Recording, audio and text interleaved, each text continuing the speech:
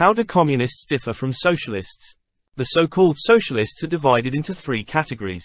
Reactionary socialists. The first category consists of adherents of a feudal and patriarchal society which has already been destroyed, and is still daily being destroyed, by big industry and world trade and their creation, bourgeois society.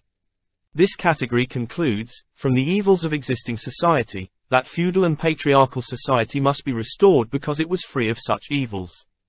In one way or another, all their proposals are directed to this end.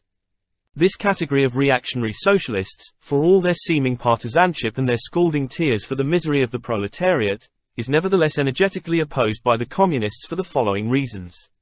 A. It strives for something which is entirely impossible. B. It seeks to establish the rule of the aristocracy, the guild masters, the small producers, and their retinue of absolute or feudal monarchs, officials, soldiers, and priests, a society which was, to be sure, free of the evils of present-day society but which brought it at least as many evils without even offering to the oppressed workers the prospect of liberation through a communist revolution.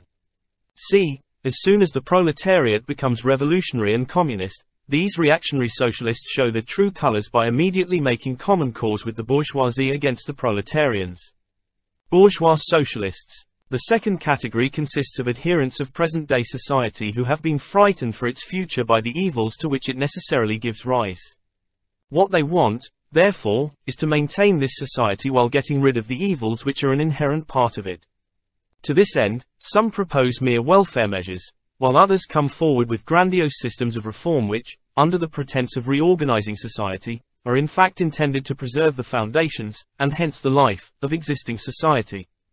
Communists must unremittingly struggle against these bourgeois socialists because they work for the enemies of communists and protect the society which communists aim to overthrow.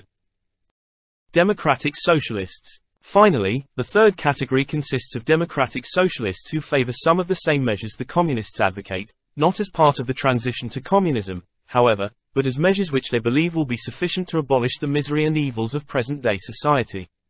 These democratic socialists are either proletarians who are not yet sufficiently clear about the conditions of the liberation of their class, or they are representatives of the petty bourgeoisie, a class which, prior to the achievement of democracy and the socialist measures to which it gives rise, has many interests in common with the proletariat. It follows that, in moments of action, the communists will have to come to an understanding with these democratic socialists, and in general to follow as far as possible a common policy with them, provided that these socialists do not enter into the service of the ruling bourgeoisie and attack the communists.